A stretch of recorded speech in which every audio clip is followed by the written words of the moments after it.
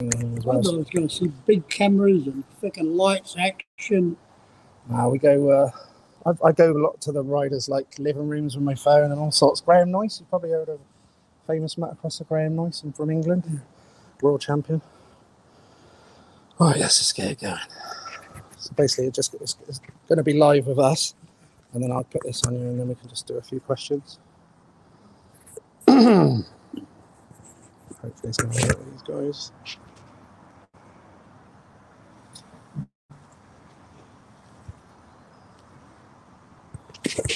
You coming in now? So you're here all weekend, are you? You're here all weekend? No, I'm going home as soon as... Oh, right, okay. Right, people. Lee Ashby here, Motocross and Speedway Memories. Hope you're all good. I can see a few of you already come in. You never guess who I'm with. Look at this man. Super legend, Mr. Barry Briggs. So what we're going to do, we're just going to stick that on your bit there, Barry, so they can hear you. I don't care if they can hear me. Yeah.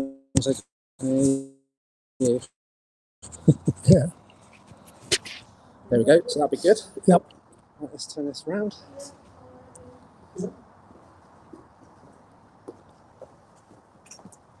Right, here we go.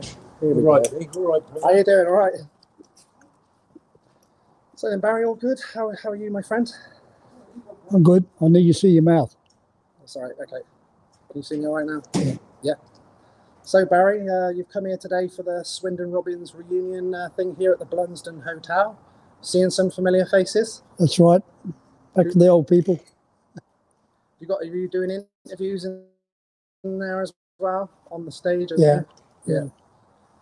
So, must be some severe memories for you this way of the world in Swindon here this weekend. Obviously, you were a massive Swindon Robbins legend here for quite a long time. Won a lot of your world titles while you were racing for the Robbins. What can you think of some special memories when you think about Swindon Robbins? What's the first thing that comes into mind? Well, I like the track, and we had a good team of local lads, and they produced it when they needed to, and we actually won the league one year, so that was good, because when I was at Wimbledon and that, you had Ronnie Moore and other good riders. We had a good, what would you say, good class of rider like Crash and Kilby and those kind of boys were up with the speed, but Martin was recognised, but a lot of them wasn't recognised. Mickey Keane and Clive Itches could produce now and again when we needed it, so it was a good time for that. Did you actually enjoy the Swindon track? Was that one of your favourites? Yeah, it was difficult to ride, so I had 2 years of handicapping there, so I had to give everybody 20-yard start, but you could do that on that track because of the way and the shape of the track. You could out think them, and it was better. But I also retired it in the second year. I had enough of it because Peter Craven was dead, Ronnie had a broken leg, and Björn was about to die, and Ovi and me riding rubbish. It was difficult, difficult. It's difficult to explain what it's like to be behind on Speedway. You clean all your gear, and the first corner you're covered in rubbish and mud, and the blokes say, "Oh, you get extra money," but money was nothing, When you had that big accident at Wembley as well, was it your badly finger as well? Yeah, I lost my finger. Yeah. Obviously, that probably cost you a world title or two, would you say, as well? Oh yeah, 100%. And that was my trouble. That I don't blame Pearson. And Pearson told my teammate Tommy Jansen, who was Swedish, who was at Wimbledon, that the way to beat me was knock me off. And one night Tommy did that to me, and I, what are you doing? And he said, well, Pearson said, and I said, well, just remember it goes two ways. Tell me when it's on, and I figure you're going to be on your arse more than me. And he was perfect. You can't.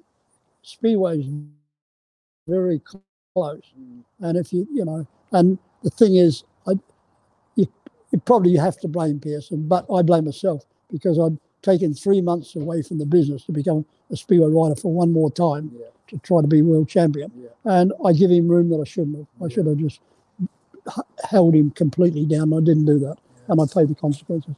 And I'd already beaten Ivan by half a mile, so that I was right. I was ready to go. Must have been a shame as well. Good memories as well of at Southampton and all that, all your Southampton days? Yeah, Southampton was nice. And I had a really top rider there, Björn Knudsen, that really kept on my toes all the time. Yeah. It was a decent track. The promotion was good. And, that was a good time for me as well. So you finished your time in British Speedway with Hull, I believe, was it? Hull Vikings? Yeah. How was that, Barry? How did that come about? I'm not sure it was Hull or did I not? I didn't go to Wimbledon afterwards, did I? No, that was Wimbledon before. Yeah, Hull was a bit of a con trick. Ian Thomas arrived in America and started giving me all this chat about riding. I never wanted to ride again. I never thought about it. Yeah. And so I got a brand new Mercedes from the factory from him, and I thought, well, I might as well enjoy going to the tracks. Yeah. And it was tough, and it took me 2 months of really knocking myself around to understand that after the first corner, you might as well go home. You've got no chance of passing anybody. Nice. But, I was a slow learner on that. But, Ian was a proper promoter. He knew how to handle it, and he got a deal out of me. And I didn't really regret it, That's good. What about, obviously, everyone knows you well as well for your Wimbledon Dons days as well, your Wimbledon days. That must have been fun. Yeah, the Wimbledon days, it kind of made me, because what could I do? I come to England with no motorcycle. They got me a bike, which the American team rode in Dublin, and Ronnie Green at Wimbledon owned the bikes, and he gave me one of them old bikes. So I had no bike, and I was a spear rider, so that was a bit ridiculous. Yeah. And but I had Ronnie, and bless his soul, Ronnie kind of made me. I think I would have still done it, but he brought it on quicker, because he would get a maximum on the Monday night and would be down at the track at 7 o'clock in the morning to practice with me.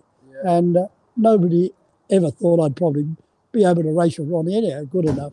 Yeah. But, it changed, and, and we were always big friends. And that was a sad part when I left Christchurch. He said, "See you, Brigo, I won't see you again." I said, what are you talking about? He said, "Well," and I go, bullshit. And unfortunately, a couple of months later, I was down there at his funeral. So, and he was generous.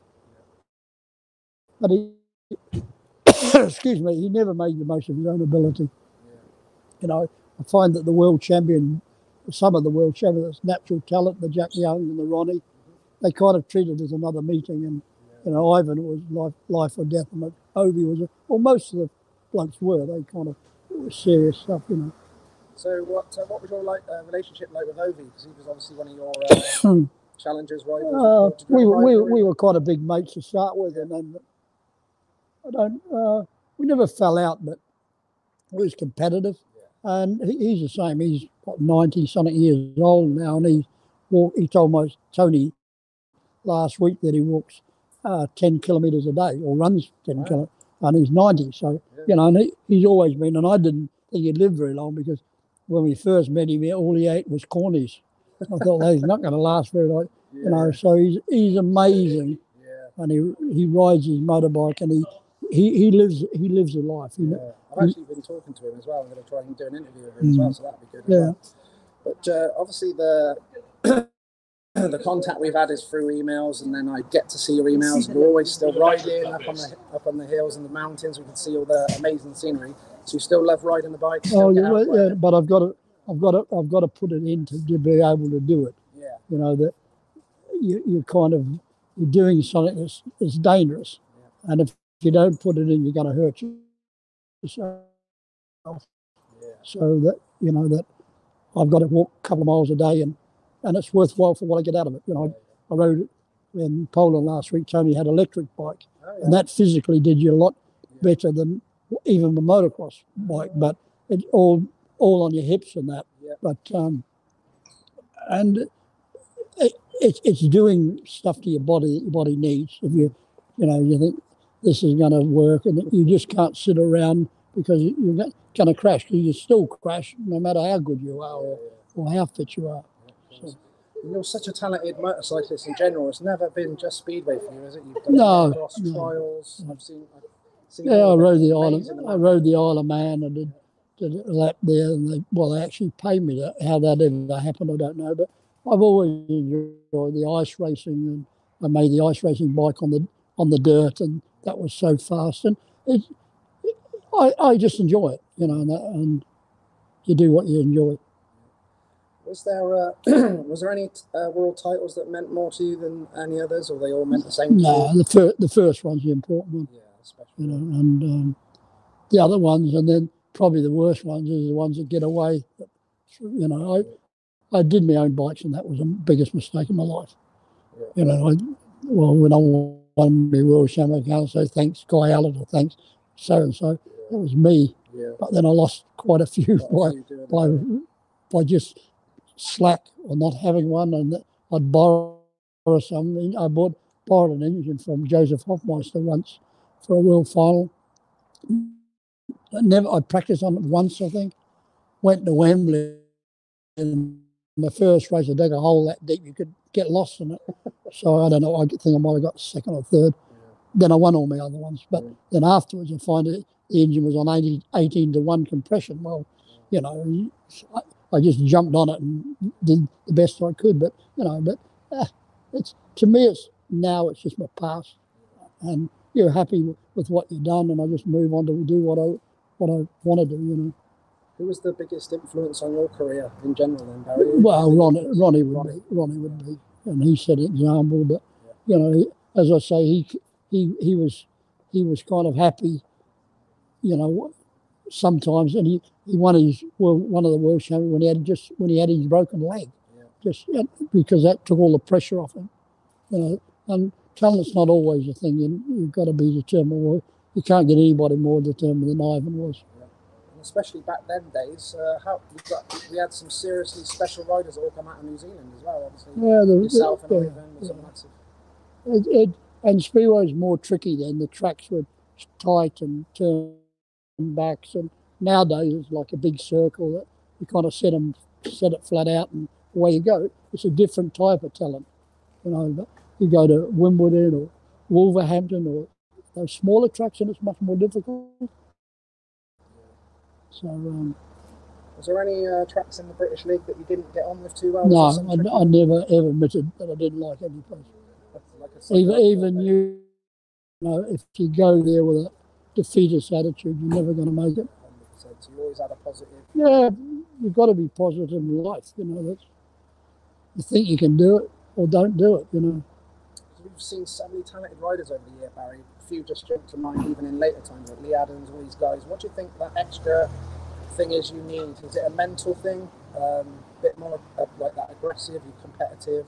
Got to have a bit of edge to you as well to be a world champion? No, you need some luck, but I think the main thing is you got to have confidence in your own ability, and it's a grind up deal. It doesn't come easy, But I think you how you're brought up, or Well, I look back, we come from a poor family. I come to England without a Speedway bike, and I was a Speedway rider. My homemade set of leathers, I made them, and I won my first race in New Zealand. Fell off after the race and spent 2 days in hospital because I didn't put enough padding in the knees. So lots of things I learned by, what happens. Like I was at West Ham within 2 months of coming to England, and I was supposed to be in a race, and at the last minute they took me out of the race and put Cyril Maidman in, and it was with Ernie Rocio, and Ernie got killed. And I went, holy hell, you can get killed at this. And that was the biggest awakening of the lot. Hey, this is not a joke. It's kind of serious stuff. So you must have, obviously, I know Tony was involved in the that was the worst thing when Tony did it. Yeah, and obviously, like Tony was involved with the air fences. Yeah, Tony. Tony. So he done well. Got to meet him at Cardiff. Thank you very much as well for that as well, Barry. Absolute legend. Thank you. My legs are going. Oh,